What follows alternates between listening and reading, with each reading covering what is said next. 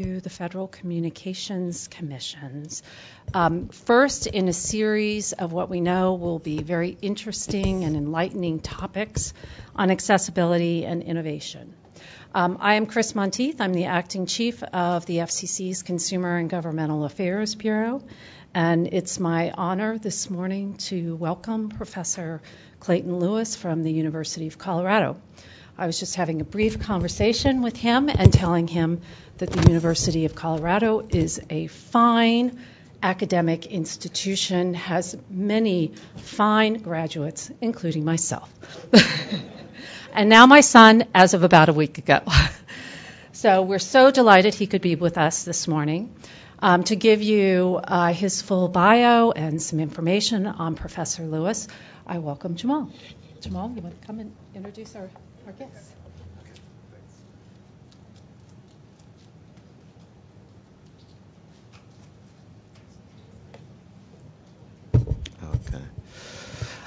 Thank you, everybody, for coming to this event.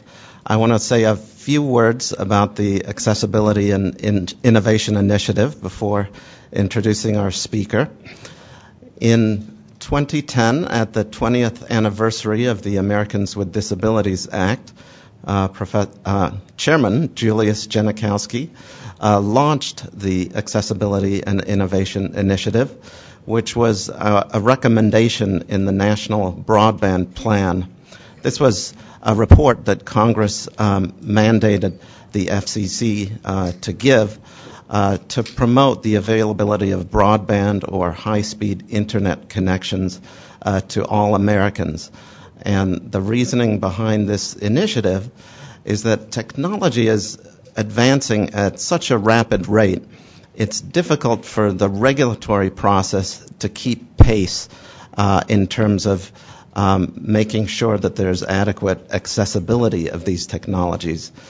Regulations are still needed, and the FCC is responsible for a number of them. But what often happens is by the time that the proper public consultation processes have occurred about an emerging technology and what are reasonable minimum standards of accessibility, and all of the public comments have been analyzed and rules have been proposed, and people react to the proposed rules, and then final rules are adopted, those new regulated technologies may no longer be the most relevant things that the public is using. This is something I refer to as the accessibility gap. The gap between when emerging technologies become popular and when they become accessible. So the Accessibility and Innovation Initiative is a non-regulatory approach that intends to complement the regulatory approach, encouraging collaborative problem solving among people of goodwill from all sectors of society, whether academic, industry, consumer, or government, believing that there are people out there who would like to work on solving problems of accessibility if there's only a way that they can get together constructively to do that. And here at the FCC, we think we can be one of those facilitators. And this speaker series is an attempt along those lines. We hope it promotes good discussion. We hope the ideas are stimulating and that people talk about them and think of ways to implement those ideas. A couple of logistical points. The restrooms one can get to. The hallway that is right beside this room. If you step out, turn right, and then take your first left, and then your first left again. You'll be in a parallel hallway near the guard desk, and along there are restrooms. Between roughly 12 and 12:30, we'll have a lunch break, and feel free to seek assistance from we have some limited staff who will be in the hallway who could take you to the cafeteria in our building, or you could go outside and turn left, there's a store on the corner that sells sandwiches. There's also a Potbelly's not far from there. We do hope that you'll return to our demos in the Technology Experience Center. We have some state-of-the-art demonstrations of technologies that illustrate some of the themes in this morning's presentation. They're not the only such examples. We're not endorsing those companies, but we think that they're good examples of what can be done with today's technologies to make them inclusive and accessible. So it's an honor and a pleasure today to have Professor Clayton Lewis joining us.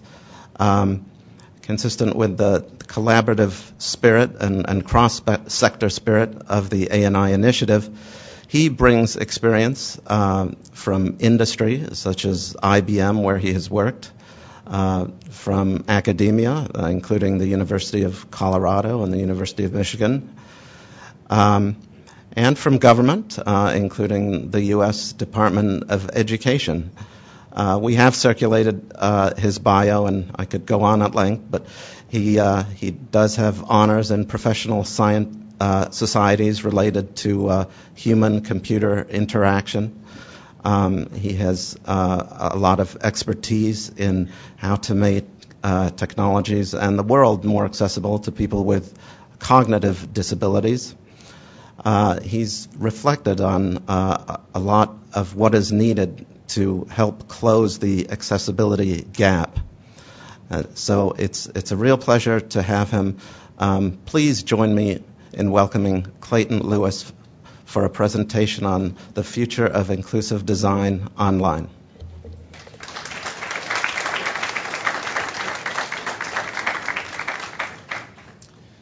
Thank you, Jamal, for that kind introduction. So I wonder if any of you have had a dream in which you find you're giving a lecture for which you're unprepared, and there are all these distinguished people in the audience. Well, I hope I'm prepared, but I am humbled by the distinguished people in this audience. So I hope I can reward your attention. So thanks to all of you for coming here.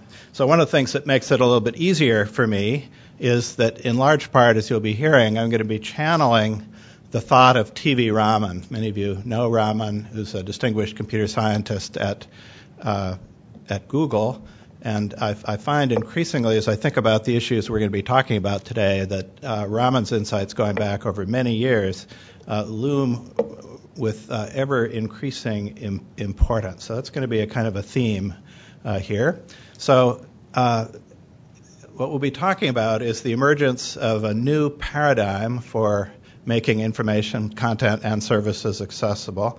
I'll try to define for you what this paradigm is, what it will mean, what are the opportunities it creates, what are the challenges it creates, and then I hope we can have a discussion of how we need to respond to the emergence of this new paradigm.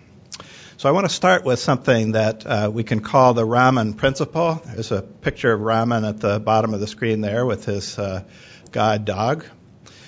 So unfortunately, as far as I could tell, Raman hasn't published what I'm going to be sharing with you here. This is something that I got in a conversation with him.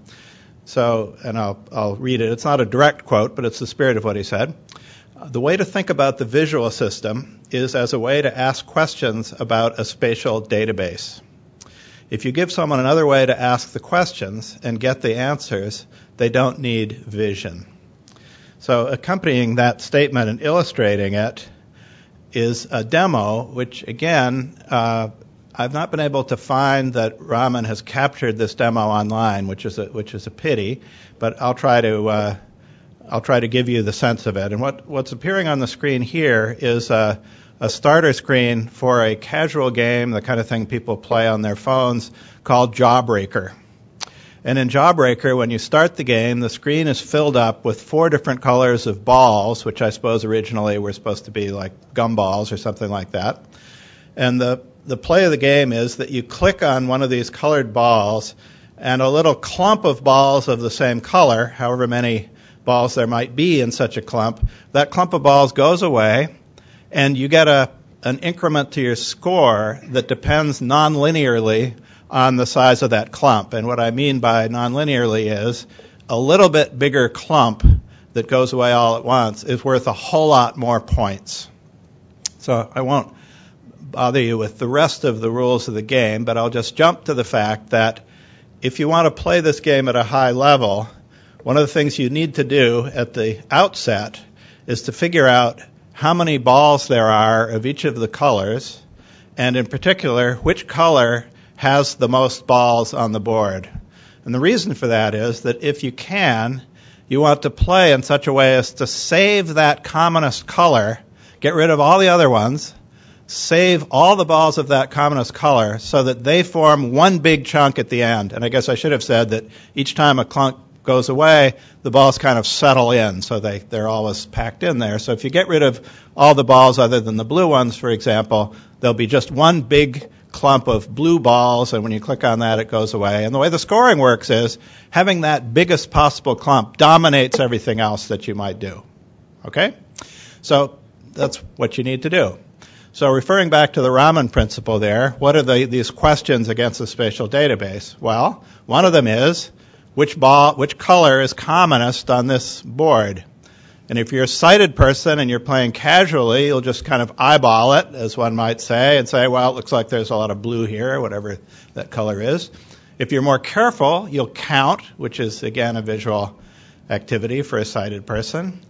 If you're Raman, you've added to the user interface of this game a set of keyboard commands, one of which is the N key. And when you press the N key, the system speaks to you and it says there are so many blue, so many red, so many green, so many yellow. So that's a concrete illustration of the Raman principle. So before seeing that from Raman, I would have looked at the Jawbreaker game and I would have said, this is an intrinsically visual activity. It's all about colored things in configurations, and you have to use a mouse and all that kind of stuff. And I would have said, it's idle to think about making this activity accessible. But that's quite wrong.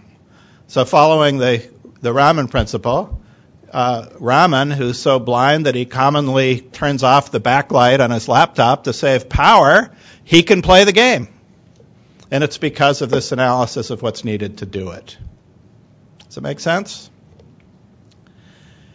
So thinking about the implications of that, they extend beyond, gosh, you can take these casual games and make them accessible.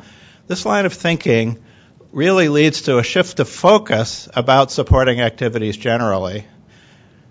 There's a tendency to think about a game like that in terms of what its presentations are, but what the Raman principle says is, no, you want to really think about what the underlying activity is, and if you do that, then you can find ways to support the underlying activity that are going to be much more inclusive. And so there's a shift here from thinking about things in terms of presentations to thinking about them in terms of content. So another idea that actually goes back farther in Raman's work to some of his earlier efforts, going back to his grad school days, he's talked for a long time about moving beyond the screen reader paradigm. And so I'm going to try to illustrate that idea here. What's on the screen is a diagram where on the left there's a sort of an arbitrary presentation of something or other that you need to work with and that you need to understand. And our traditional approach to supporting activities like that goes through creating a visual presentation that I'm showing a little bit to the right in the picture here. So you can imagine this is some sort of a web page or collection of web pages. It's a visual presentation of the underlying activity. And then our normal paradigm is to say, well, if you can't see that visual representation, we'll give you a screen reader. And what the screen reader will do is, in effect, translate that visual presentation into some non-visual presentation that you're in a position to work with. But this paradigm crucially goes through creating that visual presentation. And the beyond the screen reader approach says that instead, or in addition conceivably, but let's focus on instead, I've now altered the diagram so that there's a direct path from the underlying activity, the thing you need to understand and work with, there's a direct path from there to a non-visual presentation of that bypasses the visual presentation. So this is one of the shifts that we want to talk about, rather than approaching tasks by first of all saying, well, how would a sighted person do this? It's not that we think about that explicitly, but implicitly that's what we usually do if we're sighted people. Let's think about a representation that worked well for us, and we think of accessibility in terms of providing access to that visual presentation. What Raman's arguing is we shouldn't do that. We should be thinking about how to provide access to the underlying activity. Going further in this direction, more recently, Raman gave a talk, and I know from having chatted with a few of you, some of you were there. So at a State of the Science meeting for the Interagency Committee on Disability Research, Subcommittee on Technology, Raman gave a presentation in which he called out this new paradigm that we're talking about. And incidentally, actually Matt Quinn, actually this is directed especially to those of you here from the FCC. Matt's a relatively recent new colleague of yours, and I hope all of you will take the opportunity to meet Matt. Matt and I co-chaired the committee that organized the meeting at which Raman presented these ideas.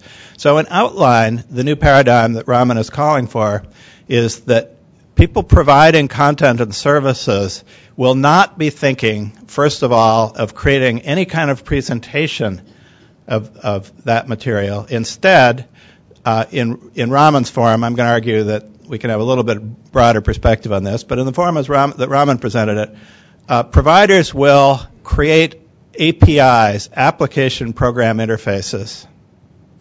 So they won't be creating presentations, they'll just make it possible in a programmatic way for content to be accessed. And the next step is there'll be a wide variety of client programs that are written to feed off of that API. And these clients will provide access tailored to the needs of particular users. So instead of the content provider anticipating all the particular needs that different people might have, the notion is they provide a kind of a generic programmatic accessibility. Then there's a separate process in which appropriately adapted clients are created to serve the particular needs that people might have. So that's the new paradigm there. So whatever you may think about this, Raman's presentation of it focuses on the advantages of doing this. We'll talk about some of the challenges that are associated with this, but let's start with the good side, because you might be thinking, gosh, if people aren't thinking about, quote, accessible presentations, unquote, how's this going to work? Well, what Raman is noting is that this opens the way to providing, at least in some situations, superior access. So if you think about it, the traditional paradigm in which people create visual presentations and then they expect a screen reader to somehow allow people to work with that, the degree of access that you can provide is kind of bounded above by the access that a sighted person would get. And Raman's noting, well, maybe I could get better access than what sighted people have. Maybe I could have a better way of working with this material. And the traditional model just kind of rules that out of account right off the bat, because the best you can do is to get full access to what that visual presentation provides. So part of the opportunity that Raman sees in this is that we could have better access than traditional visual access provides. And of course, non-sighted people as well as sighted people potentially could benefit from that. So that's one of the opportunities here. Let's look at a few other examples. So something that we at NIDR have been getting interested in, broadly, is the area of online education. So if you look at the technology landscape and what's emerging and where there are opportunities for people with disabilities, online education is a huge opportunity area, potentially. So it's easy to enumerate advantages to inclusion of the move to online education, having to do with all kinds of things involving fewer requirements for physical mobility, the use of machine-readable representations, allowing much more flexible presentations, all of that. But those advantages are contingent. So only if online education develops in an inclusive way will these benefits for people with disabilities actually be realized. So it's important for us to understand what needs to be done there. Well, one of the areas that's developing in the world of online education generally is the use of highly interactive presentations, of which one flavor, shown on the screen here, are interactive simulations. So I'm showing you sort of front pages from a half a dozen physics simulations. These are part of a large collection of such simulations that my colleagues in physics at the University of Colorado have developed over many years. So these interactive simulations are things that educators feel may have pedagogical advantages for them, but as they are being developed up to date, they're not being developed inclusively. What are the issues? Well, these use highly visual presentations, but also the mode of interaction that's supported is mouse intensive, which of course creates challenges from a visual point of view, but also if there are people who have motor issues, interacting with these things using a mouse isn't going to work for them. And until recently, people doing this work kind of had the same outlook that I had when Raman first showed me the Jawbreaker game. Say, well, tough. These things are intrinsically visual. But if you look at them through the lens of the Raman principle, you'd say nothing's intrinsically visual. There's conceptual content, or should be anyway, underlying these interactive experiences. If one focuses on how that conceptual content can be exposed, then we're in business. And I'll just note that I'm focusing here on interactive simulations, but closely related is the increasing use of games in education, which again tend to be highly visual in their conception and highly reliant on mouse interaction in particular. So the Raman worldview encourages us to take a different look at this kind of activity and to step back from or step behind our sort of reflex approach, which is to think of these things as just highly dynamic visual kinds of things that you're interacting with in a particular way, and instead ask ourselves what's really the content here. And I'll just make a comment that in the domain of education, there are further benefits to be gained besides the very considerable benefits of inclusion in thinking this way. And the argument is this, that it's not hard to show, unfortunately, that many of the interactive activities that are offered for educational purposes don't, in fact, deliver educational benefit. And that's because there's a tendency for people to think, gosh, here's some complicated system. If I create a way for people to kind of fool around with this complicated system, surely they will learn something from that. Now, again, the evidence is that in many situations that's just not true. People don't learn anything from it. This is particularly true in the case of games. So there's some convincing analyses supported by data that show that in many cases the game framework dominates the cognitive experience. People are really focusing on learning to play the game and not learning the underlying conceptual structure which was being targeted by the person creating the whole thing. So a way to help correct that tendency to kind of just put things out on spec and hope that people will learn something from it is to have a design discipline for these things that starts from saying, what is it we're really trying to convey here? And if that's done, that offers not only a better pedagogical or foundation for the pedagogical work, but it also provides a good starting point for this Raman-style inclusion that's oriented not at somehow making the visual activity accessible, but making the underlying, in this case, pedagogical activity accessible. So here's another story about some new ideas opened up by this line of thinking. And this story actually starts in this very room and with at least one of the people who's in the room with us here.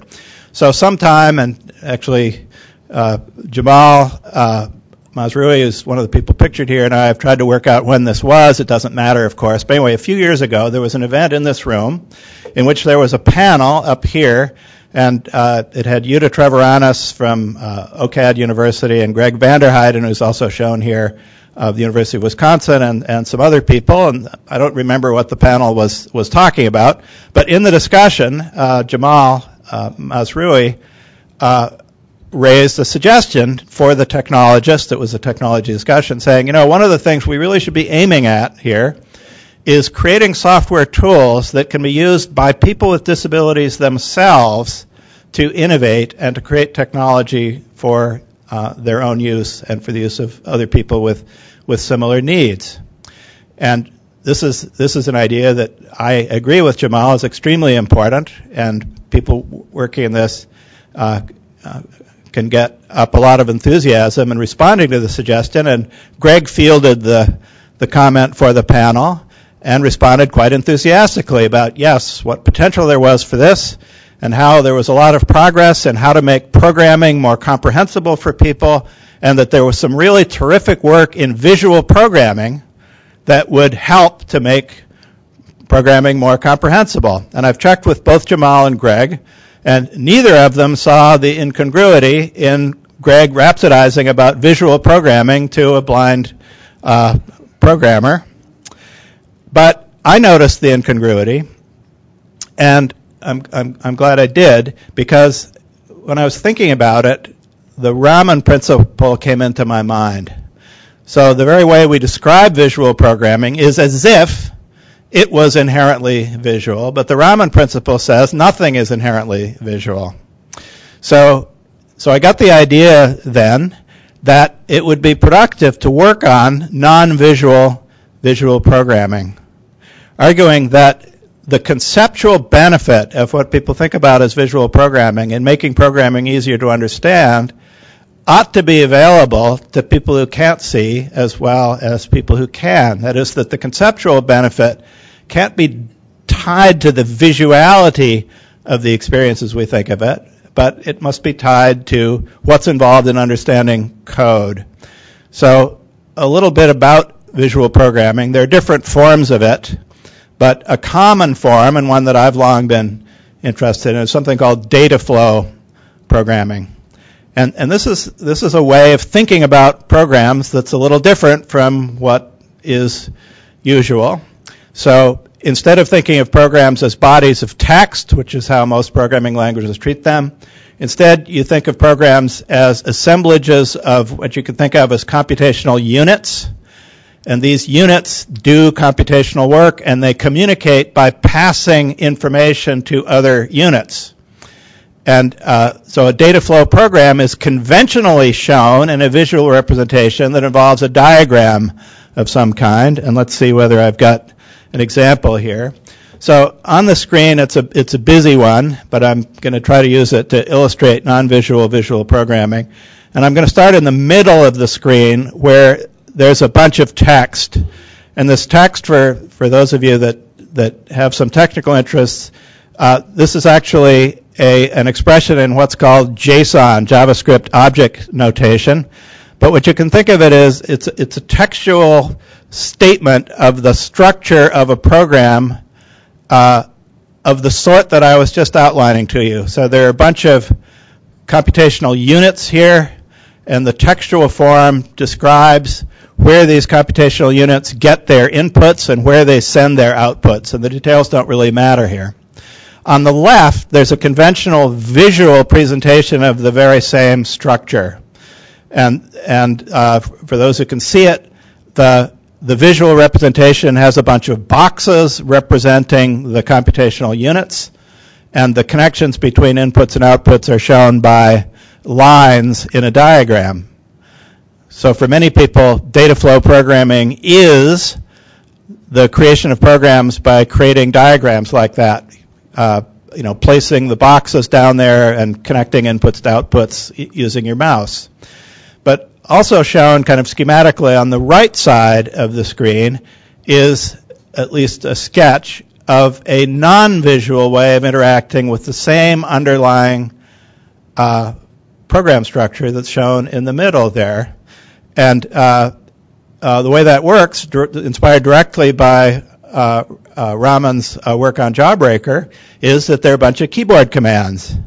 And these keyboard commands allow you to navigate through the program structure and operate on it in a way that doesn't involve seeing anything and doesn't involve using a mouse, because when you issue these keyboard commands, just as the Jawbreaker games told Raman what he needed to know, these commands cause the system to tell you what's going on. So I want to emphasize again here that the approach in non-visual visual programming doesn't say, here's this diagram, how are we going to allow a non-sighted person to somehow interact with this diagram? Instead, it says, look, there's an underlying semantic structure here, which isn't intrinsically visual. We'll provide another way to access that.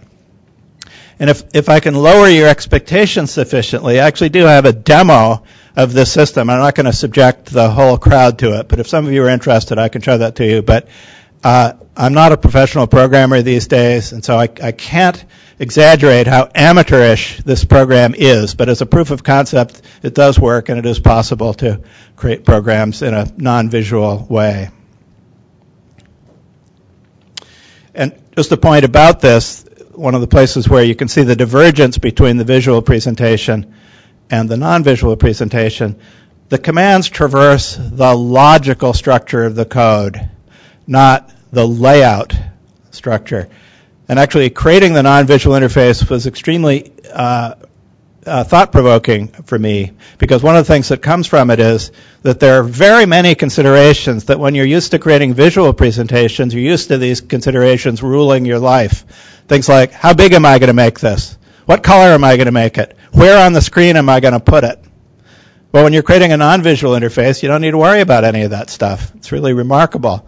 I don't mean to minimize the tuning and further design work that would be needed to get between a very crude proof of concept, such as I can show now, and something that would really work smoothly, because someone who's used to visual access doesn't have good intuitions about what good non-visual access is. So there's a lot of work to be done there. But just right off the top, it's interesting that there's a whole lot of the task of creating a presentation that it's really liberating not to be concerned with.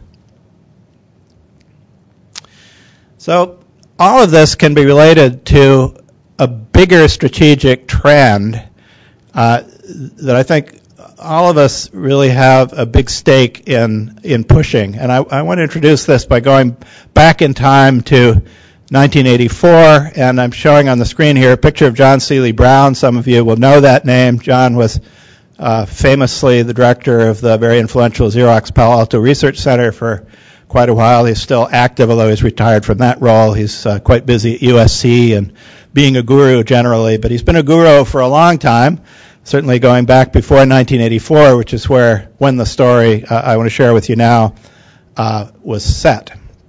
So some of you will know Don Norman.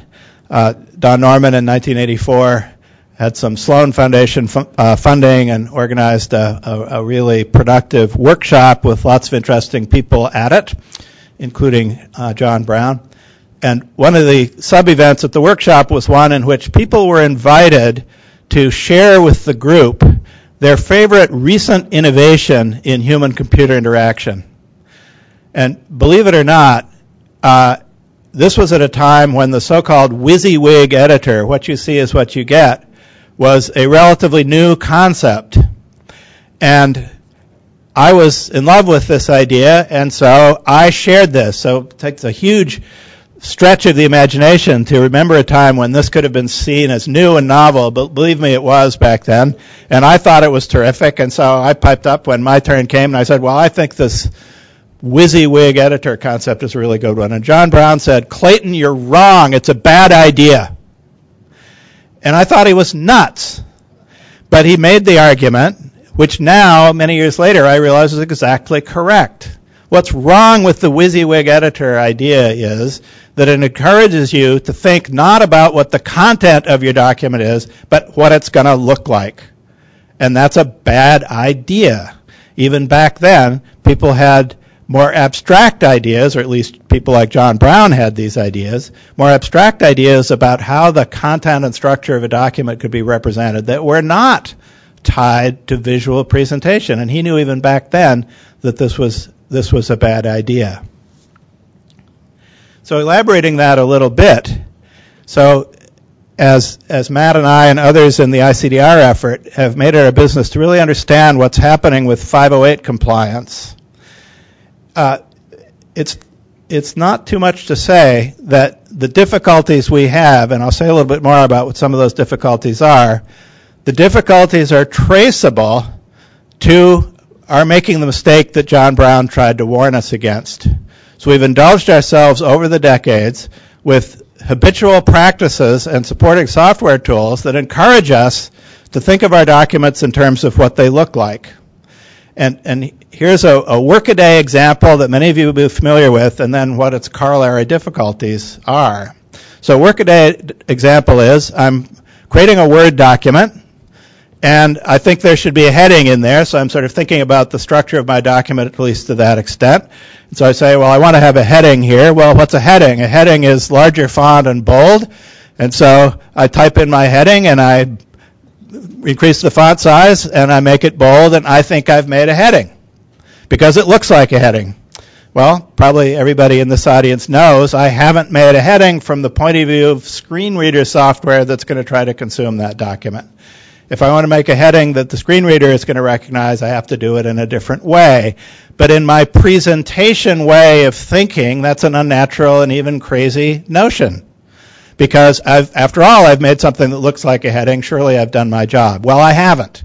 Well, what follows from that? What follows from that is a lot of bad stuff.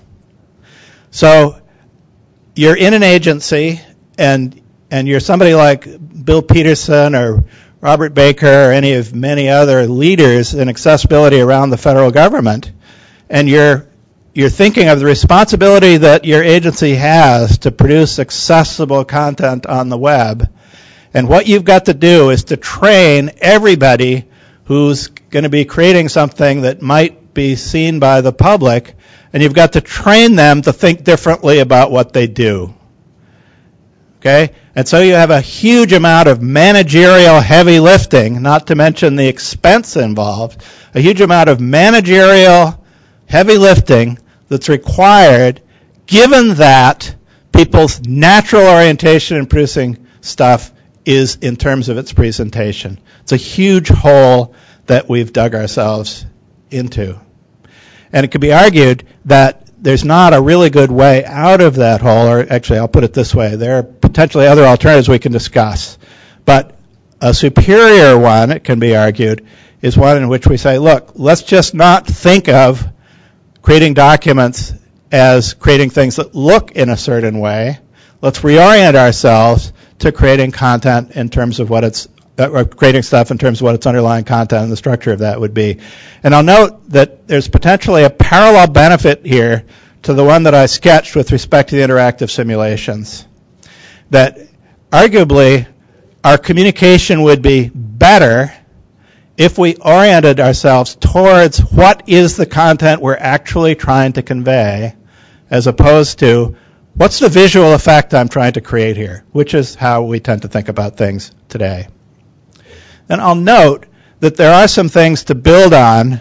We don't have, this isn't something we have to start completely from scratch. So there are existing developments that kind of point in the right direction. So for those of you in the web world, there are cascading style sheets. That's a technical facility that helps us to separate presentation and content in the web world. So that's a step in the right direction. Content management systems are another step. So a little comment on that.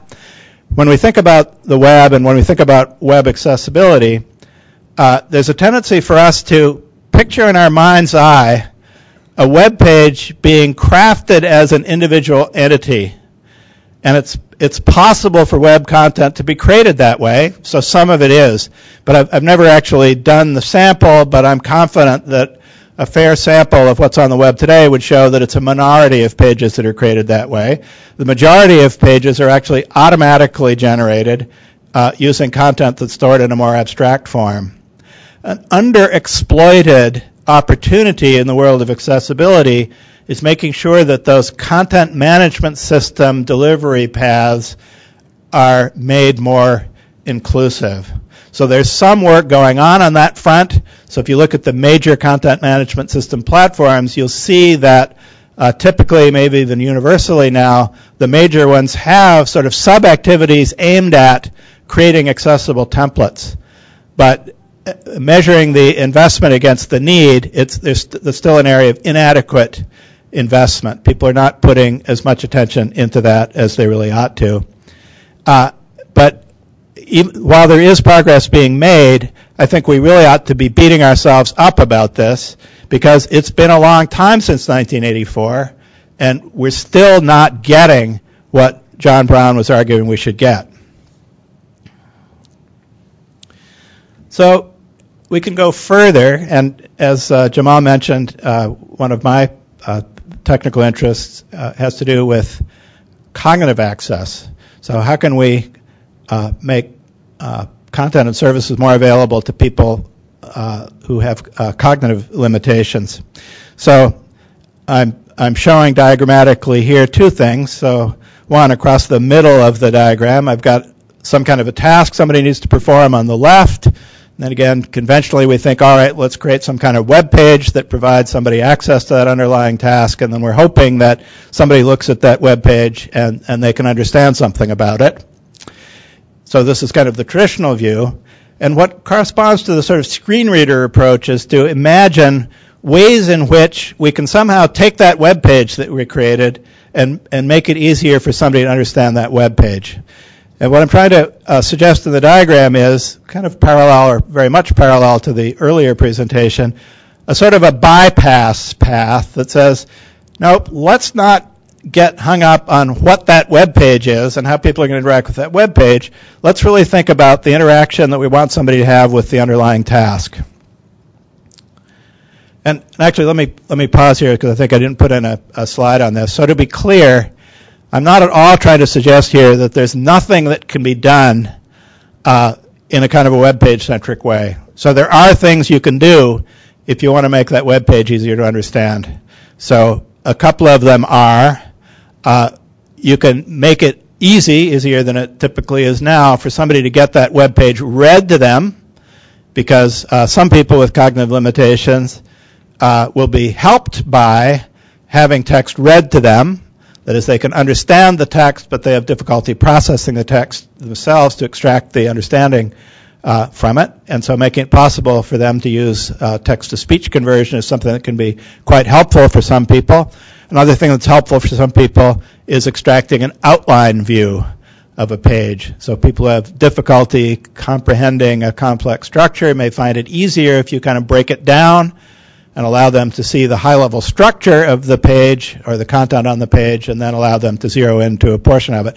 So those are examples of things that can be done in the web page-centric view.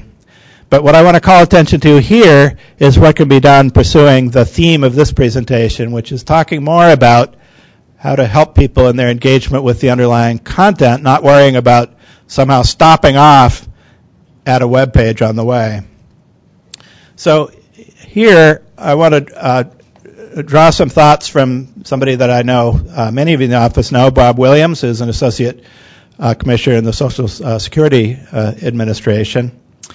And actually, we at NIDR are hoping to get some cooperative work going with Bob and also Deborah Kaplan, and many of you know. Deborah and I have tried to frame some work that we hope to be able to develop in this space. But some of the ideas are really coming from Bob's thinking. So much of the communication that Social Security has with its clients has to do with services and programs and their eligibility.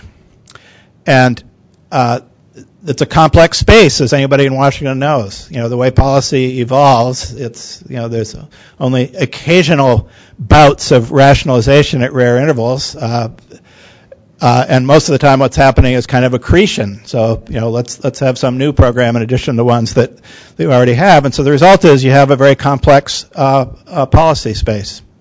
And so this is a challenge for anybody, but certainly somebody who has difficulty processing complex structures, that here you have this very large collection of programs that have differing eligibility, differing purposes and the like. It's just an extremely complex space to negotiate for anybody. So Bob points to some work on something that's called choice architecture. That's an effort to really present alternatives to people in such a way that it makes it easier for them to make the right choice. And part of this involves biasing in certain ways, which is not unproblematic in all contexts, but to find a way to present things so that the way alternatives are presented, it steers people to the choices that are most likely to be the best ones for them. So that does seem like a really good starting point, at least, for thinking about this kind of problem. One that's a little bit more of a slam dunk is personalization. So if you're a client of Social Security, and if you can identify yourself as a client when you're interacting with the agency, notice how much simpler your interaction can be. Because of this wide range of programs, the chances are you're eligible for only a small number of them. But with the traditional kind of website, they've got to put out all the things that are available to you because they don't know who you are. And so they don't know what your eligibility, what you're eligible for and what you're not eligible for. But if instead they use an approach which they are in fact moving to, where you authenticate when you go to the website, they can access information about you and present to you only those programs that are actually relevant to you in the sense that you're eligible.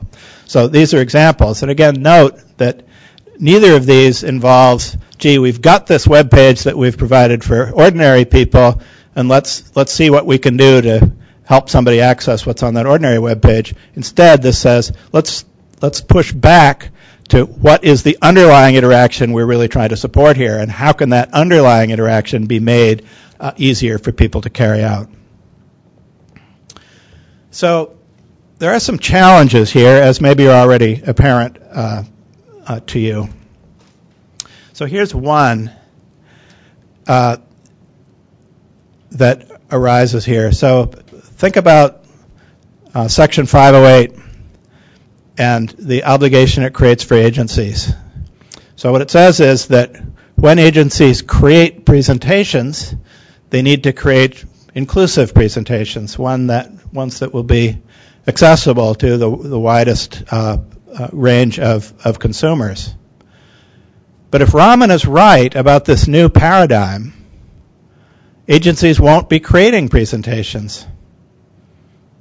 They'll be making it possible for other people to create presentations, but they won't be creating presentations. They'll just be creating APIs. Who's responsible for meeting the public policy purpose of providing actual access for actual citizens out there? And in case you think I'm just kind of inventing problems here, there's a real-life example of this that I ran into in my work at NIDER, and the illustration involves the VA Blue Button system that many of you will know about. And Blue Button these days has many facets to it, but to keep things simple, in its original form, what Blue Button did was to provide a dump of your medical records. So you're a veteran, you've got a history in the VA and military hospital system, and you have many purposes in civilian life for having access to that information. And this used to be a huge challenge to provide any meaningful kind of access to that, and the Blue Button system provides an elegant solution to that challenge, because what you can get is a plain text dump of all of those records. Now, when I first heard about this, I thought, what incredibly Neanderthal conception is this? Who could possibly want to have a plain text dump of all that information? That's useless. How are you actually going to access it? And I can't remember whether it had to be explained to me or whether it dawned on me what's going on there. But it's actually a brilliant idea, because the point isn't that any human being is going to be consuming all that plain text. The point is, people are going to write client programs that process that plain text information and allow you to interact with it in a way that's meaningful to you. So although this doesn't involve an API, or at least only a very simple one, nevertheless, I think it fits this new paradigm that Raman is talking about. Because what it's saying is that the agency is not providing a presentation of the content.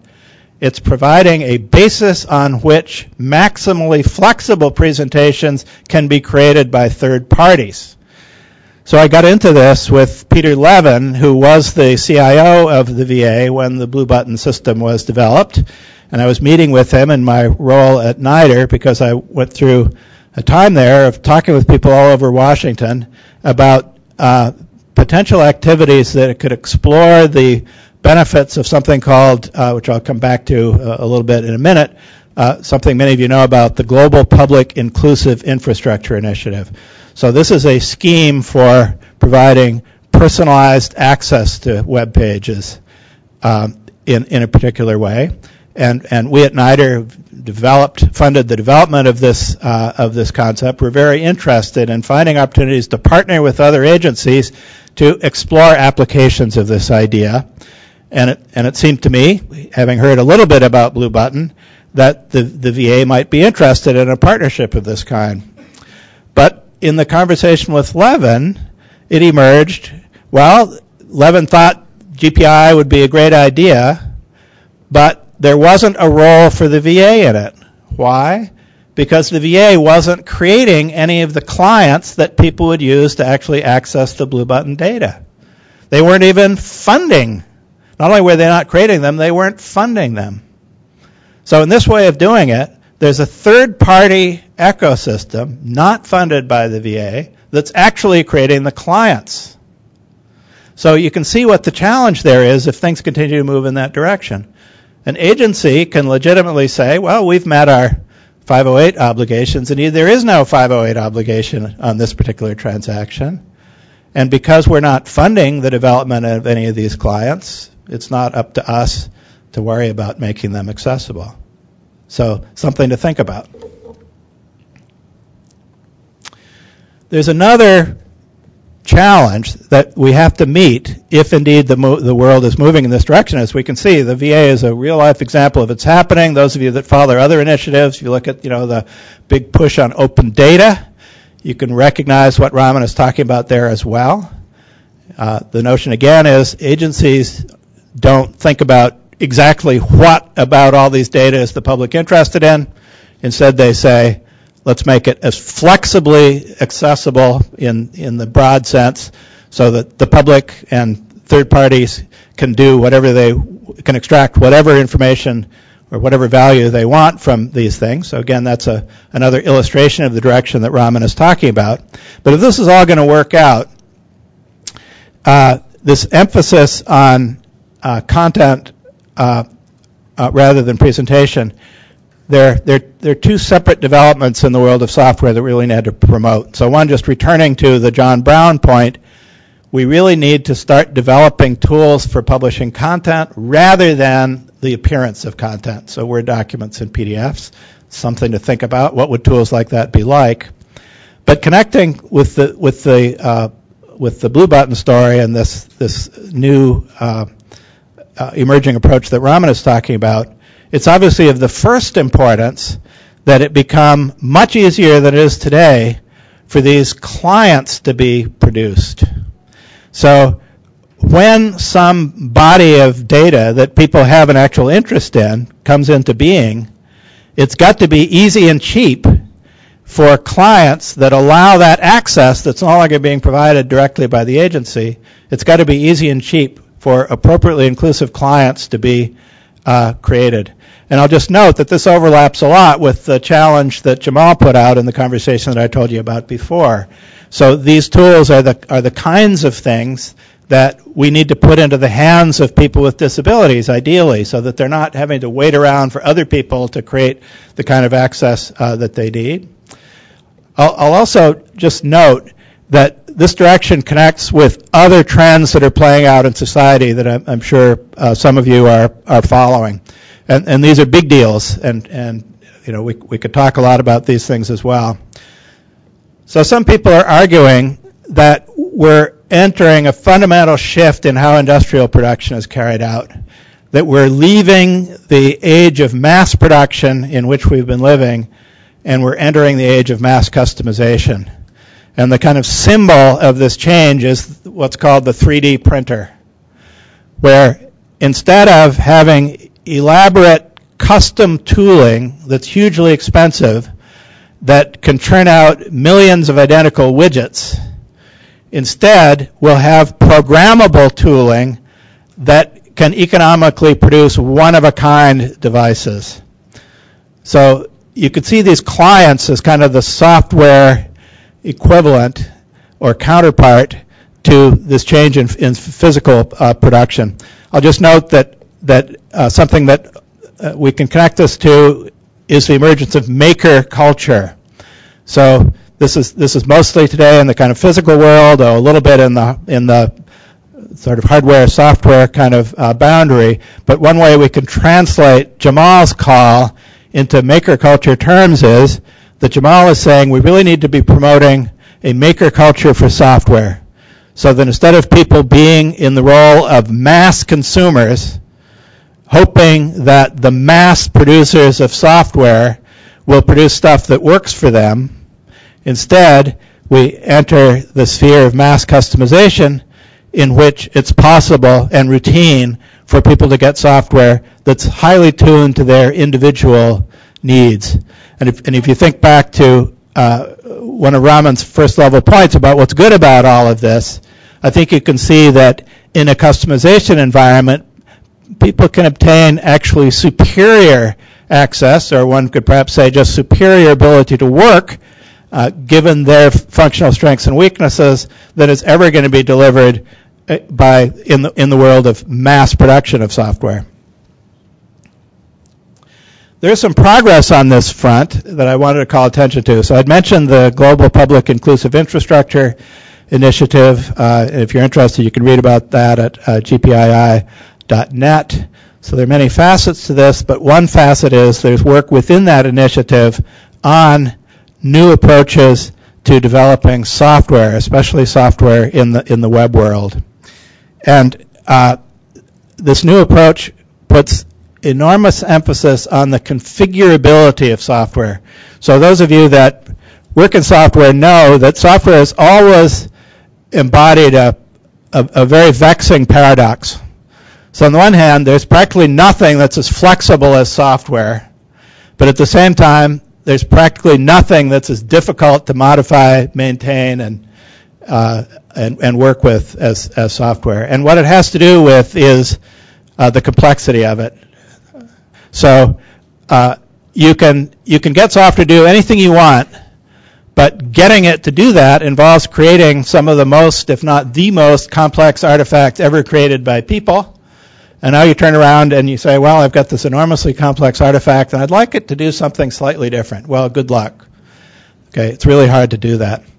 Well, there's a group within the GPII initiative that's really working on this problem of how software can be rethought to make it much more configurable than it is now. And there are a couple of key concepts in doing that.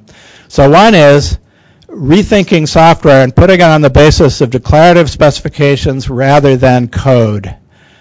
So the argument is that many of the reasons programs as we think of them today are so difficult to modify has to do with the very complex way that different pieces of code interact. So it's very brittle.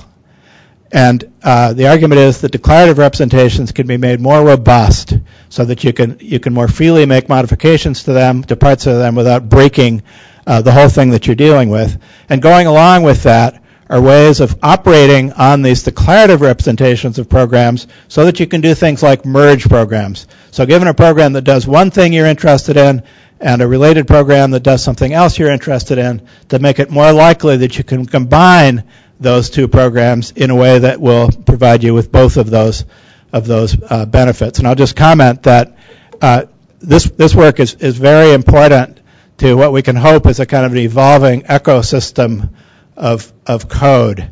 So if you think about this era of mass customization, it's going to happen all the time that Ben Schneiderman has modified, some vanilla underlying structure to provide some feature of value to him, I've separately modified the underlying structure that we both of us got from somewhere else, but to provide some other feature that's of interest to me.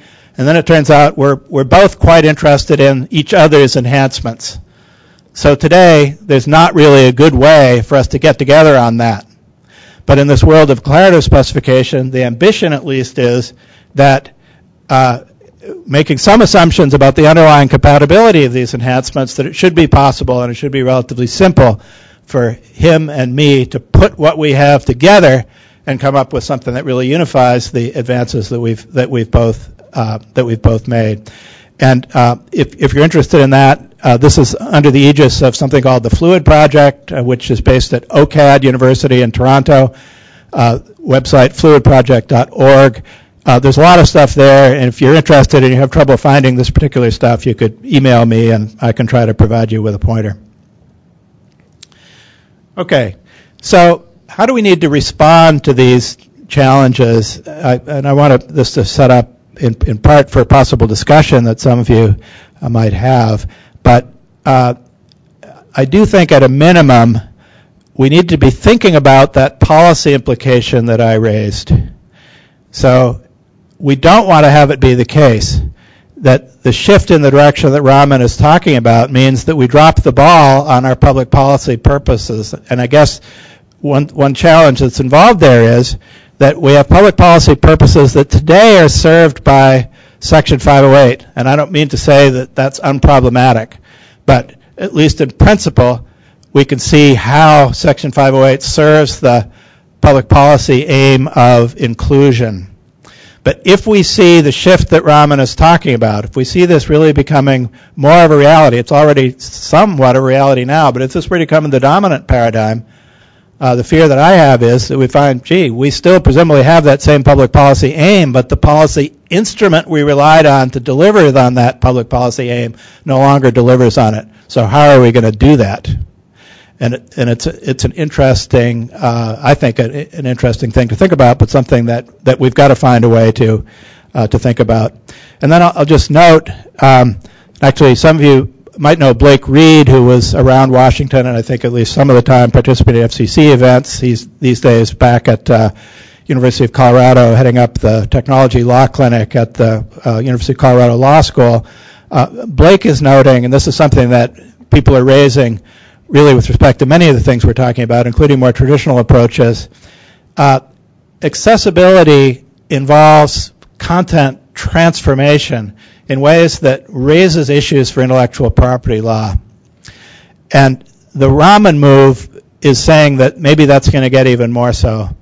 And so I think Blake and other attorneys would say we already in the accessibility community need to be really thinking about those intellectual property challenges and how we may need to adjust our intellectual property frameworks further. We've already made some progress on recognizing accessibility as a special priority with respect to intellectual property law. Again, the issue is what has to do with transformational uses or derivative uses. If I own a body of content, then in current intellectual property, I acquire thereby the right to limit what you can do with it, to transform it. And unfortunately, at least in principle, accessibility-related transformations can be covered by that. And so the stakes are maybe going to get even higher there.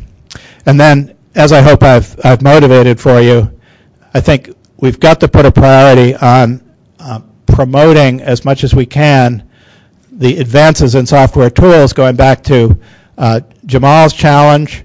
How can we empower people with disabilities to really shape their own technical environment? And that was already something that would have been desirable to do, but if Raman is right about where we're going, it becomes that much more important to do that. So I want to do some thank yous. So on the screen I've pictured people I've mentioned in the talk, Bob Williams, TV Raman, of course, Antranik Bosman, who's actually one of the people working on that work in the Fluid project and somebody who's influenced me a lot. Greg Allen, actually, is Greg in the room by any chance? Anyway, Greg Allen, Chief Data Officer of the FCC, is also somebody who's influenced my thinking a lot. I mentioned Blake Reed, Greg Vanderheiden, and of course, Jamal Mazrui. And then I want to close with a slide that might seem to be irrelevant, but it isn't really. So what this is showing is a Actually, I've cribbed a propaganda poster showing a robust, tanned Chinese farm worker holding aloft a little red book that's labeled www, and the caption is "Just Say No to Native Apps." And how does this connect in? Well, I feel that those in government especially, but not only in government, have a special need to promote the health and vigor of the web infrastructure ecosystem. And the reason is that it offers by far the best avenue to platform independence in our development and delivery of online content and services. And it's in constant tension with the ecosystem of native apps, that is, apps that run only on iPhone or only on Android or whatever. And if you're in a federal agency, there's a huge amount at stake there. The difference between being able to develop whatever you want to provide to the public in a single way and have it be broadly useful to the public, or instead take on the burden of saying, well, we developed this great iPhone app, and next week we'll develop a great Android app, and the week after that we'll develop a Windows mobile app, and on and on and on and on. And the difference in cost and in inclusion are enormous for doing that. So if you think about the larger argument here about the software ecosystem, we all need, in my view, we all need to put our backs behind creating as much as possible a unified software infrastructure so that all of the tools that we're talking about here can be leveraged instead of having to imagine that we're going to replicate a framework of this general kind across many different platforms. So thanks for your attention, and we've got, I'm happy to say, plenty of time to talk about all of this. So I look forward to that.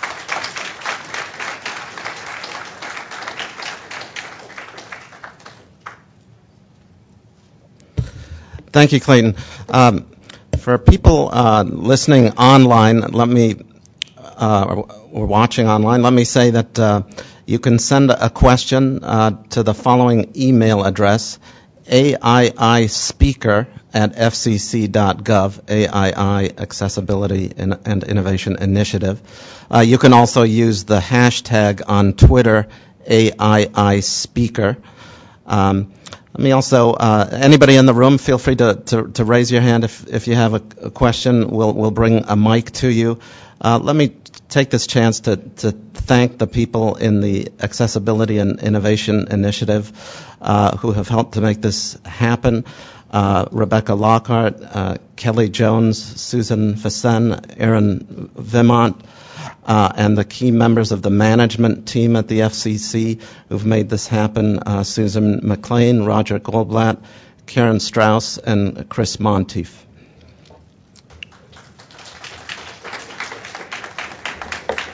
So actually, if you'll indulge me in a little professorly behavior here, what I'd like to ask you to do before diving immediately into the Q&A is take a moment to talk with those near you. Introduce yourselves if you haven't done that. Take advantage of the fact that you both came to this event. But also chat for a second about what we're talking about here and to see what questions there are. So I hasten to say that the point of my asking you to do that is not to diminish the number of questions, but actually to increase them. Because you might be thinking, well, I'd be thinking about asking X, but I must be the only person in the audience who cares in the least about X. Whereas if you talk with somebody near you, you'll find out that they too are really interested in X. So just take a moment to do that, if you would, please.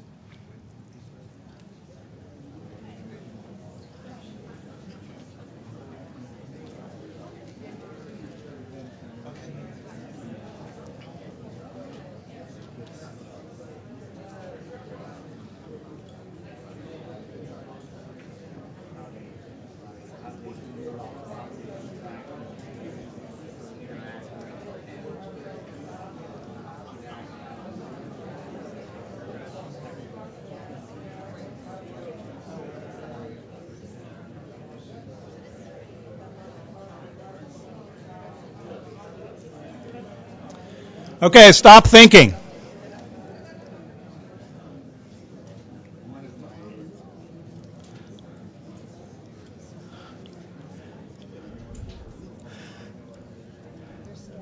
So anybody have any questions, complaints, arguments, rebuttals?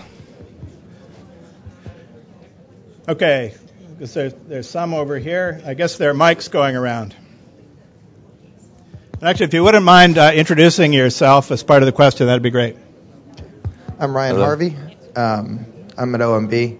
I have a question. One of the things that I guess has troubled me about this, I firmly support the idea of the API as the content and any number of clients that are customized. I think the problem with that is how you incentivize outside companies, businesses who are thinking about different things. They're thinking about marketability and those kinds of things. How do you create the environment in which these different clients get produced for the users that need them? And related to that, I'll say I disagree with the native apps thing because I think the native apps are just yet another client. Okay, so actually let me take the second one first. The native apps are indeed just other clients, and in the best of all possible worlds, if we could make the creation of them sufficiently economical and flexible and all the rest of it, yep, actually that's an argument I hadn't thought about, but I think you're right. If we could make everything work perfectly, then among other problems, maybe we would solve this one. In the world as we are now, as long as agencies are trying to support the delivery of presentations, we've got that to worry about. But I guess actually, again, sorry to be doubling back and forth here. In the native app world, we have to worry about creating not just one environment for making it easy to create clients, but we have to have many of them, and maybe that could be brought about. But it seems to me it's more likely we could imagine promoting that ecosystem in the case of the web. So, yeah, you've put your finger on the worry. How are we going to incentivize people to produce that stuff? And I've had just a few thoughts about it, but mostly what I thought is, somebody, Eve Hill or somebody, needs to convene some people to really think about this stuff. Because if Raman is right, it's going to happen, and there are signs, as I've mentioned, it already is happening. So it seems that if we've got to be thinking about what the approaches would be, just taking rough stabs, what if we had a policy that said, we're going to be making government data freely available for all the reasons that are motivating to do that, but if you are going to become a consumer or a repackager of those data, then you assume the public policy obligation of providing inclusive access. But that's at best a stab at a solution, and one could imagine other ones. One could imagine direct subsidy incentives of one kind or another. But just to reiterate, I'd say we have twin challenges there. So we have the technology challenge. It won't matter what we do with policy if it remains difficult for these flexible clients to be created. No amount of policy push is going to bring those things into existence in the technology environment we have now. The costs are just too high.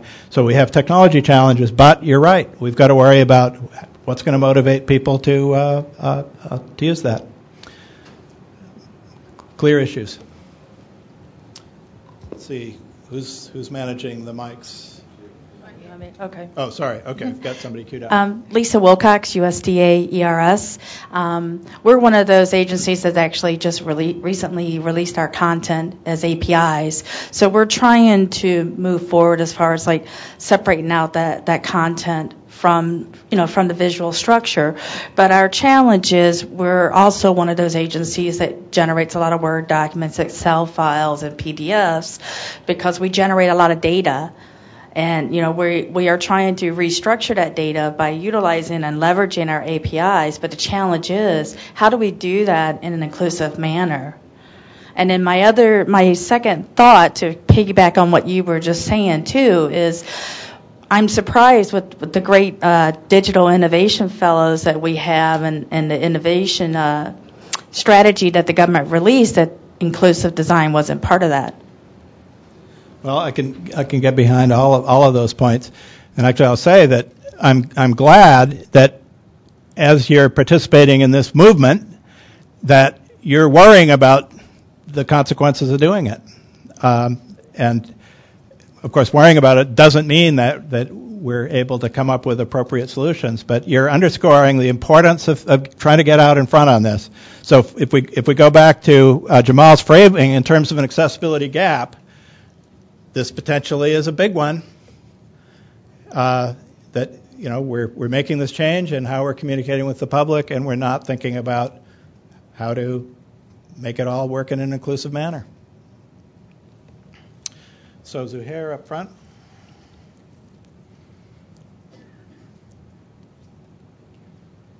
This is Zuhair Mahmood with the Library of Congress. I want to go back to the earlier point you have defined, if I understand correctly, as the Raman principle, which is imagining visual communication as though it's a way to make a database query, and that there are other ways of accessing the same information that are not necessarily visual. And I find it fascinating that you brought that up, and mine is more in the nature of a comment than a question. Having studied calculus and physics and a whole lot of subjects that are visual, I used to think that way, but I think as of late, the question that came into my mind is, yes, although that is technically true, you have to worry about efficiency. I could sit down and tell you the points on the graph of f of x equals x squared, but you could just look at it within literally a quarter of a second and tell exactly what it's like, whereas I would have to listen to all of the points that you plotted, and it might take quite a while to actually put that picture together. Now, actually, f of x equals x squared is a fairly simple function, but when you get into difficult and complex design concepts, I wonder if that principle really does hold true. I wonder if some things are inherently visual and just cannot be accessed any other way. Thanks. Well, I'm interested in your example because I would be inclined to turn it around. So you're right. If you're expected to access this curve by reflecting on a bunch of points, you're not going to get there. But if you look at the underlying pedagogy of things like that, what people are encouraged to develop is concepts like asymptote and directrix and inflection point and other higher level ways of characterizing curves where, cited or non-cited, you're encouraged to move away from the level of what the individual collection of points is to a higher level characterization.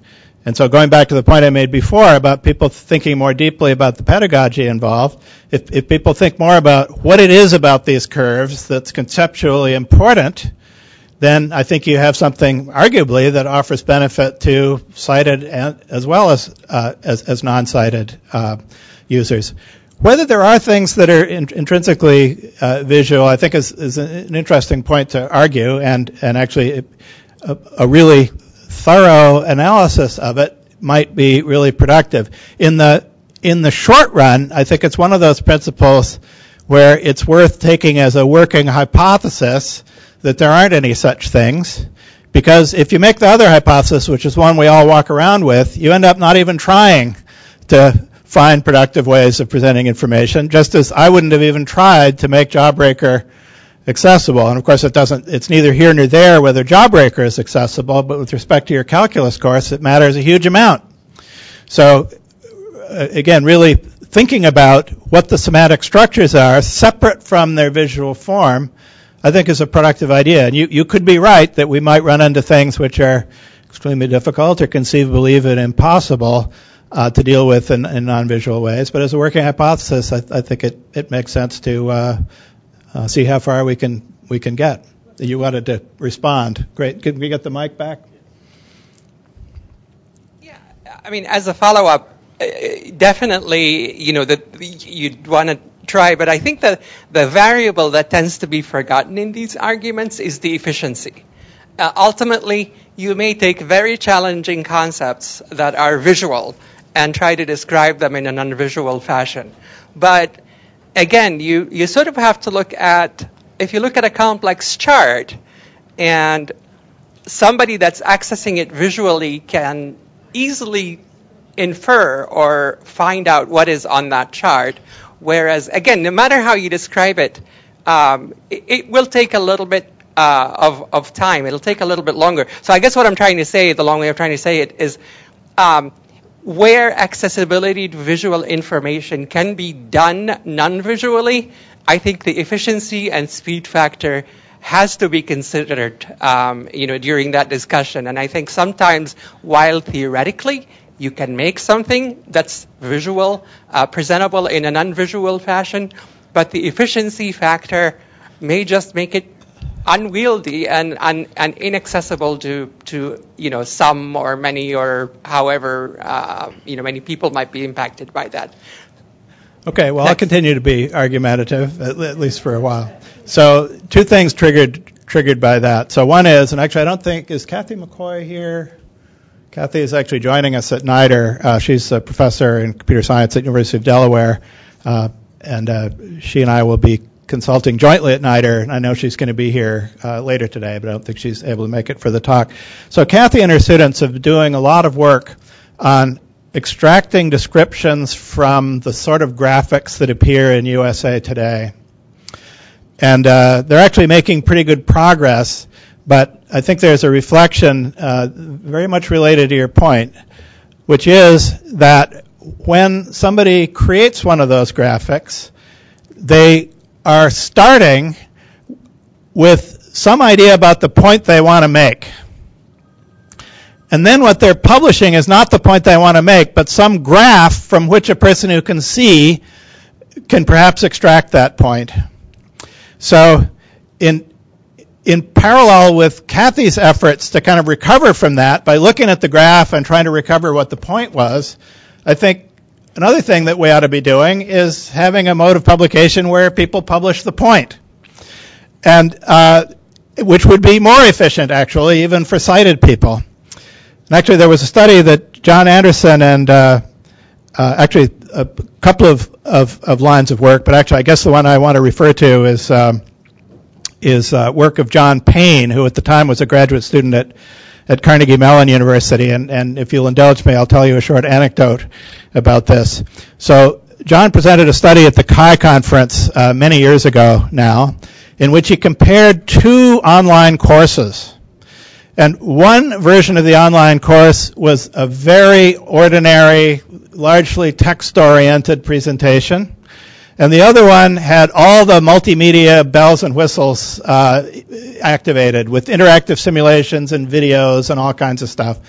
And one of the things that was elegant about the study was that the framework included pre-existing assessments. This was content and cell biology, so there were unit tests already available for this particular content. So they're able to do a direct comparison between this very stodgy textual presentation and this whiz-bang multimedia presentation. And the result was that learning was about equal in the two cases, but the multimedia content took considerably longer to consume. Well, in the room when Payne was giving his presentation, there were lots of angry and uncomprehending people who had invested a lot in interactive multimedia presentations and were certain that Payne couldn't possibly be right. So during the talk, the queue of people at the microphone to ask questions got longer and longer. And my favorite questioner said something like this. He said, "It's obvious what's going on here. You had bad multimedia. That's why your multimedia didn't work better, okay?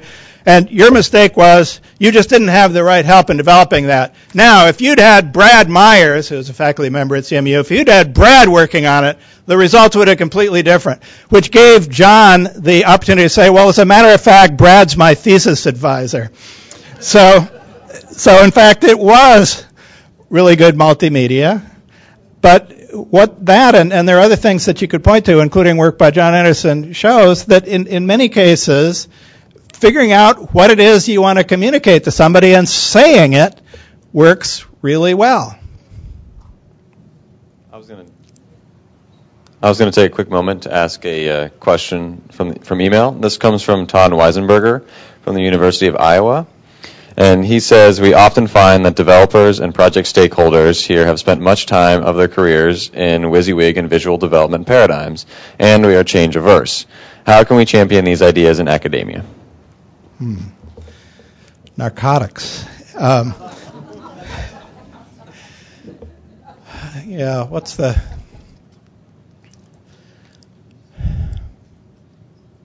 I'm speechless, as you can tell. Okay, so actually something I didn't allude to that's helping us out. So I mentioned CSS and content management systems. Another thing that's really helping, and it's the sort of thing that if we want as government agencies to do things to kind of push things along, we should be taking advantage of it. The advent of mobile devices is doing a lot of good in these respects. So if we were to contrast a typical book page on Amazon as I would get it on my laptop and as I would get it on my Android phone, it's dramatically different. And it's dramatically different in the direction of simpler, less elaborate, less fancy presentations.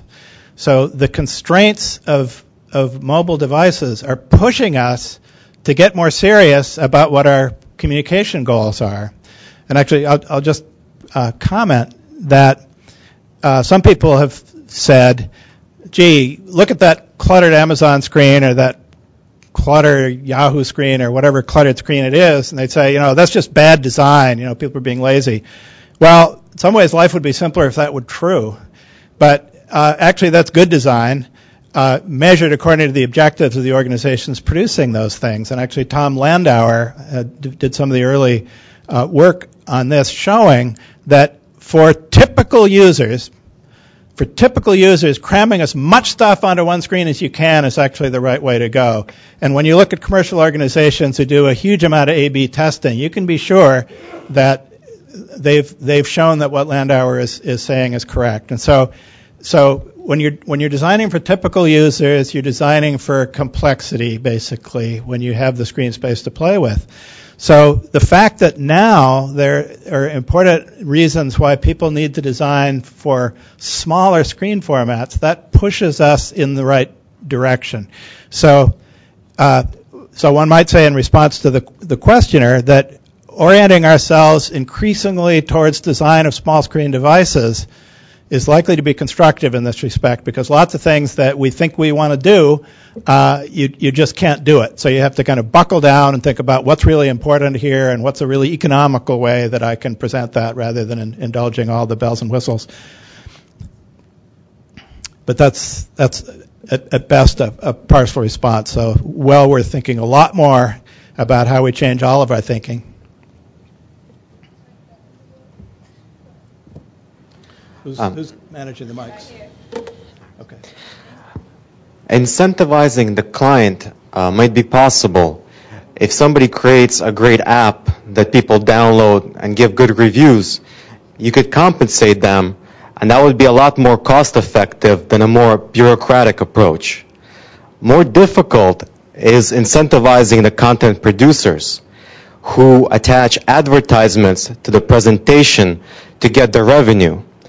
And if they produce an accessible, stripped-out version, that could be used by others to create a version that has no advertisement but is otherwise the same. Yeah, interesting points, both of them. So yeah, I like the idea of, at least, again, my argument would be we should really have an open kind of policy brainstorm kind of thing, because I don't think it's going to be obvious how to deal with this, but I think what you say is right about the potential power of incentives.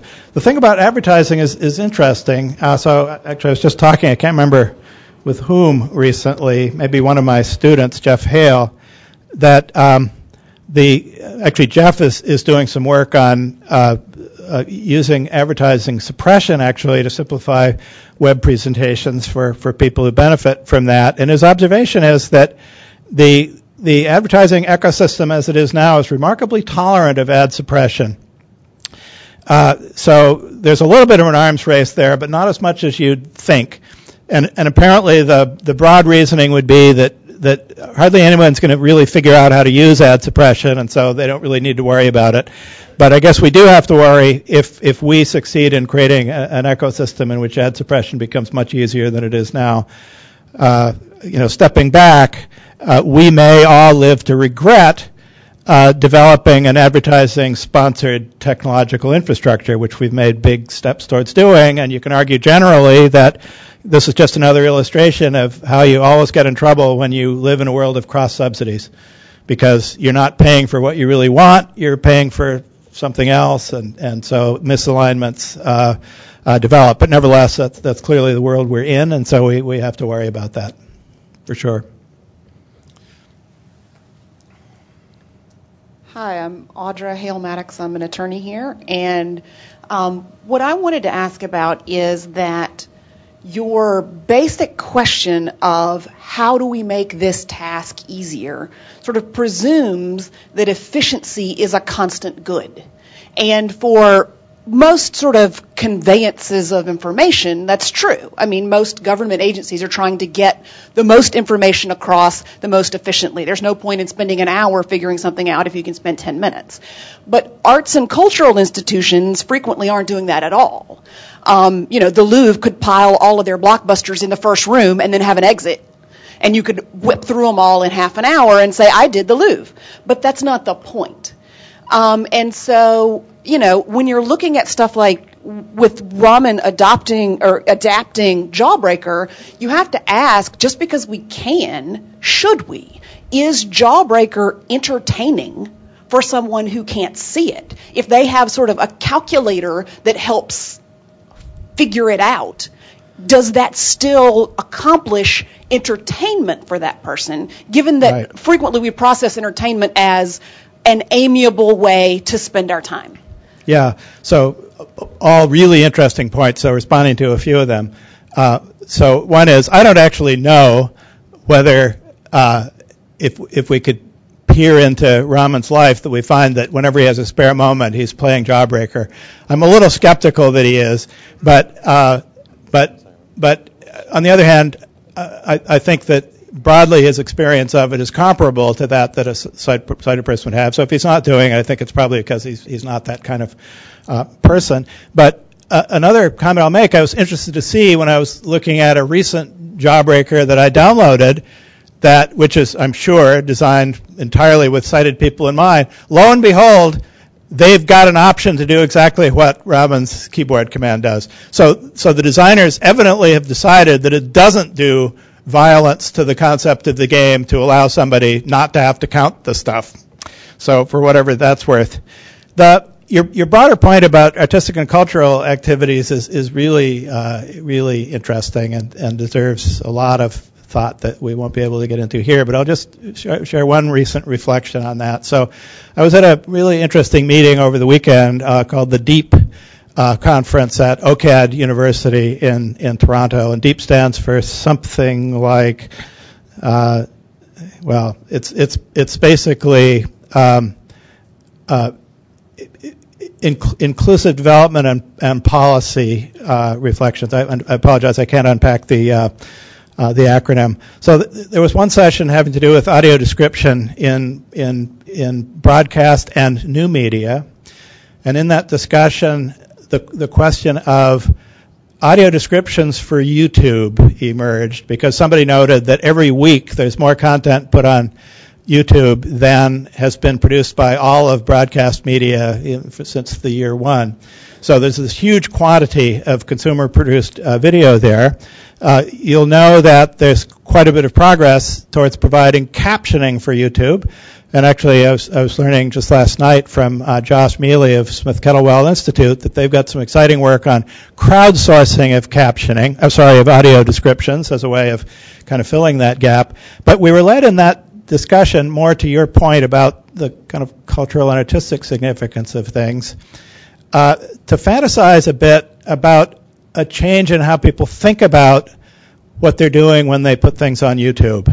And the example that came to my mind is, it's one of the things I've looked at YouTube, and you all may know this, that there are a lot of videos on YouTube where people have taken cornstarch solution, which is a Newtonian fluid and has lots of interesting mechanical properties. So there are lots of videos showing what happens when you put cornstarch solution on a vibrating plate, and you get these dancing fingers and stuff like that. So let's take that as a paradigmatic YouTube contribution. So people do that as a very spontaneous kind of thing. What would it be like to model another use of that medium where you did some of the things we were thinking about? So you thought about what experience you hoped people would have when they watched your video, and you built an audio description into your conception of the, let's call it, work of art. So it'd be different for sure from what we're thinking about now, but I could imagine a world in which that kind of ethic of artistic creation might become dominant. You know, we might be thinking, and actually you can point to things in the real world of art. Actually, I was reading some stuff recently about the sort of changing role, the evolution of artist descriptions, and I'm sure it's very diverse even today. But there are some artists for whom the artist description is a really important part of the work of art. There are other artists for whom they wish they didn't have to produce them. You know, it's a distraction or worse from what they're trying to do. But nevertheless, the world of art is obviously hugely plastic and diverse, but we could imagine the development of approaches to artistic expression in which it's kind of built into that we're going to see artistic creation as including inclusion as a part of what the act of creation is. And historically, we mostly haven't thought that way. But to me, it's kind of intriguing to imagine what it would be like. I could imagine that there might be important schools of artistic expression where people would really come to embrace that kind of idea. And if need be, one could imagine such a movement being fueled by some of the things we were talking about before in the educational setting. You know, broadly similar arguments might be made in the world of creation. And I don't deny that this is weird and might today seem antithetical to many artistic purposes, but hey, time marches on. Maybe we're going to enter a cultural regime in which those kinds of priorities somehow are valued.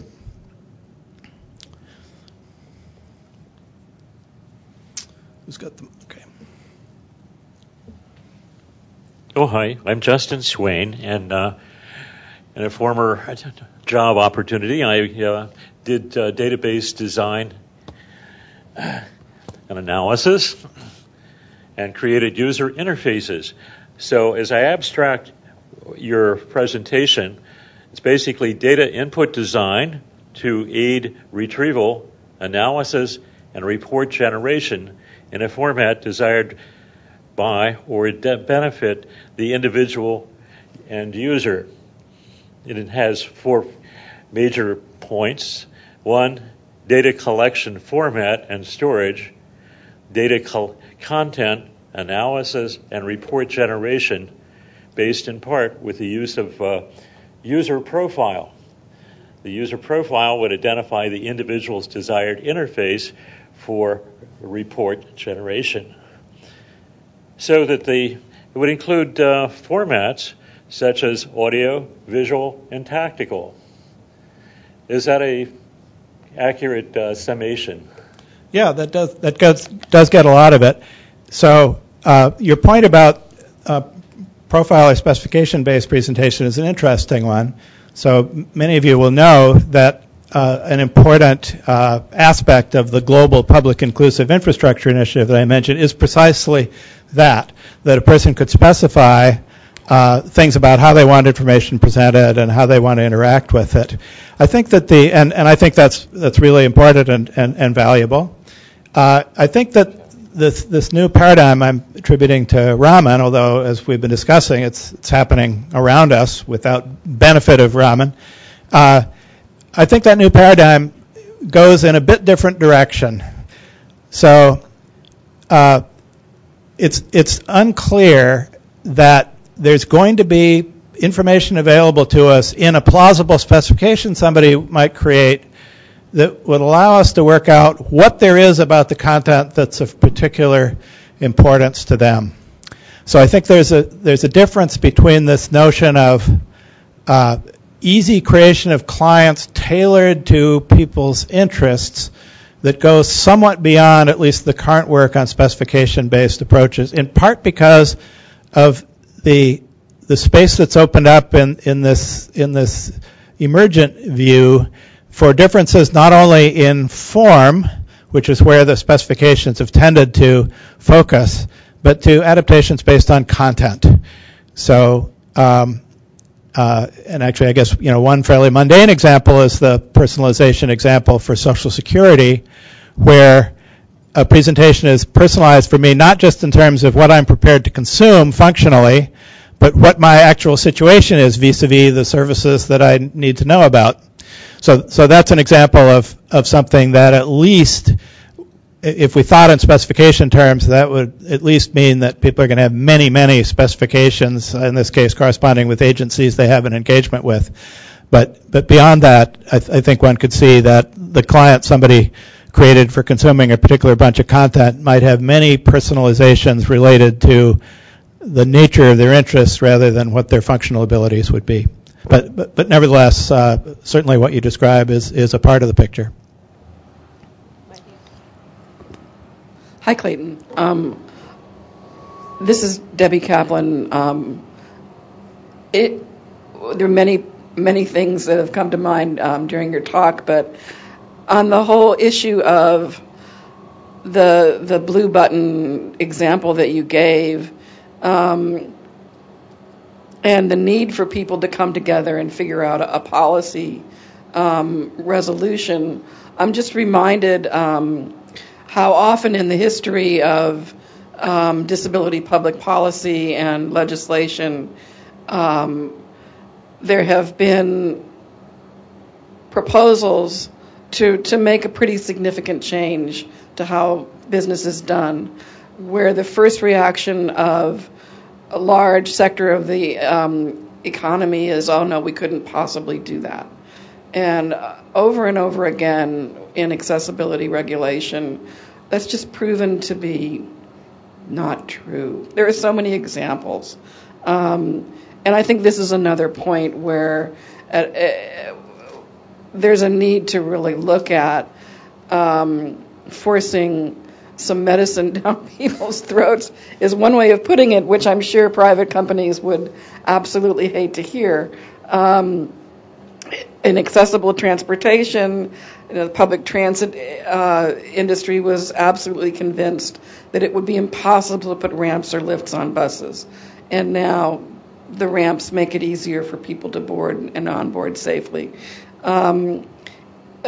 Caption chips on TVs. I mean, there's so many examples. And I think that there's a need to get beyond the mindset that accessibility is burdensome, costly, always going to be a big problem, and that it has to be fought, especially if government's going to require it.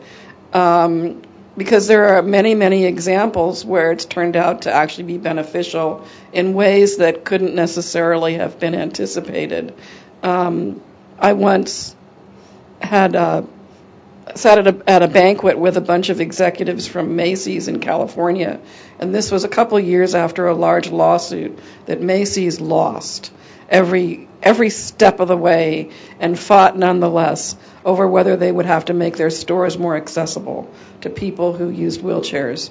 And they lost a whole bunch of money losing that lawsuit, just in their costs for their attorneys. And these guys didn't know that history and were telling me how great it was that their stores were accessible because all their customers just really loved it. And I was the one who said, well, actually, you guys fought this tooth and nail.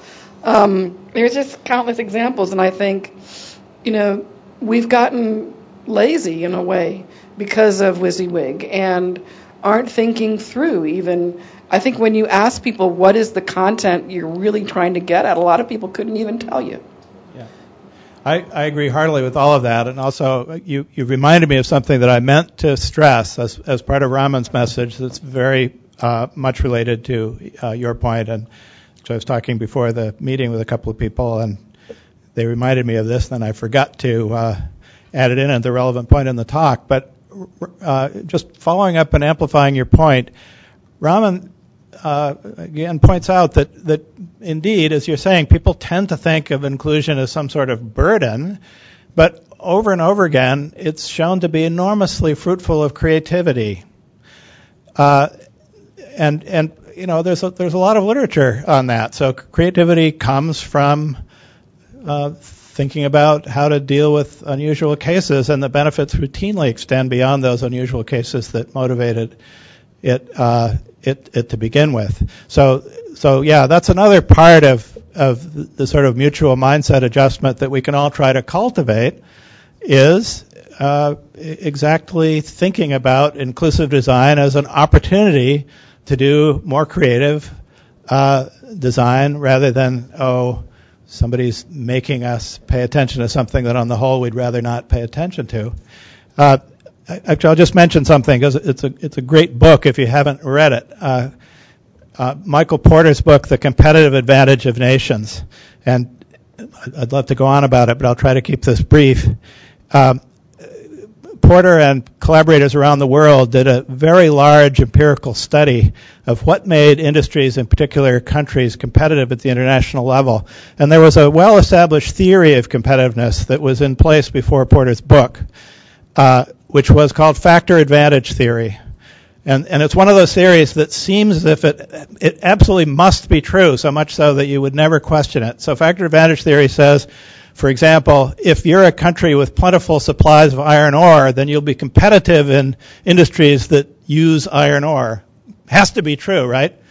Well, what Porter reports is, by the end of the study, he said, well, the truth is closer to factor disadvantage theory. Time after time, the industries in different countries that established superior commanding positions in international competition were the countries that had overcome obstacles in securing that position. And one of the really entertaining examples, it's a big fat book, but it's a page turner. And one of the examples is the history of the ceramics industry in Italy, domestic ceramics, tile and stuff like that. So time was when the Italians had to import their high quality clay from England because they had only crummy clay in Italy, and the English had this great porcelain grade clay. Well, now the Italians are exporting their crummy clay to England, and the reason is the Italians figured out a way to take this crummy clay and make something better out of it. And as part of that, they created a whole new range of clay processing machinery. So now if you're making tile in England, you have to buy Italian machinery and import Italian clay to do it. Okay? So that will stand for many examples. And inclusive design, I think, has much the same potential for us if we really allow ourselves to go there. I think we're going to have to wrap up. Do you have any final words? Well, again, thanks to everybody for the discussion. Actually, I think I neglected to put my contact information up there, which I apologize for, but it's easy.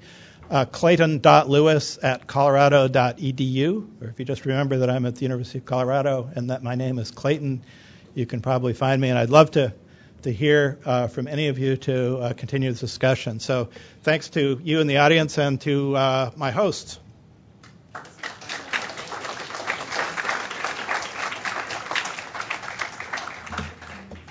I'm Karen Piltz-Strauss, and I'm the Deputy Chief here in the Consumer Governmental Affairs Bureau.